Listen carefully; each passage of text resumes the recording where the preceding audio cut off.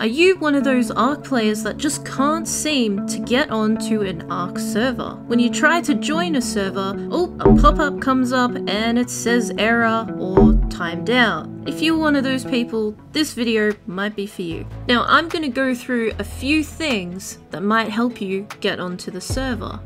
Number 1, this happened to my friend a lot. So what he would do is he would try joining the server, but it would take too long for him to load in, and therefore he wouldn't be able to get on, and he would eventually get kicked out by the server because it took him too long to join. Now, if it takes you too many tries to get onto the server and you keep getting the messages like timed out or error, you'll have to ask for some help from your friends. You'll have to get them to kill you.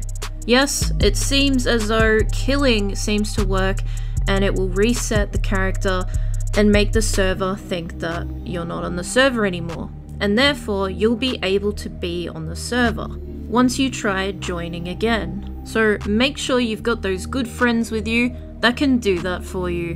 Bang bang, as they say. Number 2.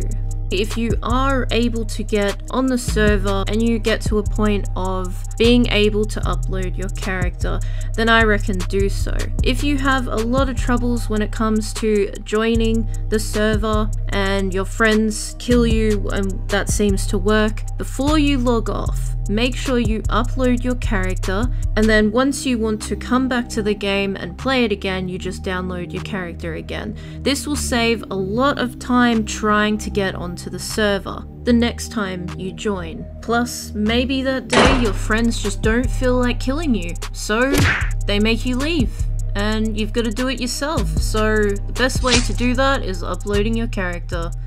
Number 3. If you're on a big server and there are lots and lots of buildings everywhere, then that might be causing an issue for you to join onto the server. Now, another thing you can do, rather than just uploading your character or getting your friends to kill you, is you can also find a place where no one's really around, build yourself a small box enclosure. Therefore, it won't take as long for the server to load you in and rendering everything else in that is big.